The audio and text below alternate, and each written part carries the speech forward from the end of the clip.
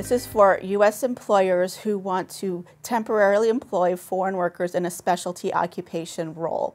At the basic level, this requires a job offer from a U.S. employer in a specialty occupation role that requires at least a bachelor's degree or equivalent in a specialized field, and that the potential employee possesses at least a U.S. bachelor's degree or equivalent in that specialized field. So when we say equivalent, we mean if not a U.S. bachelor's degree, then a foreign degree equivalent to a 4-year U.S. bachelor's degree, or a combination of education, training, and experience that equate to a U.S. bachelor's degree. Moreover, if you've never held an H-1B visa before, you will most likely be held to an H-1B lottery.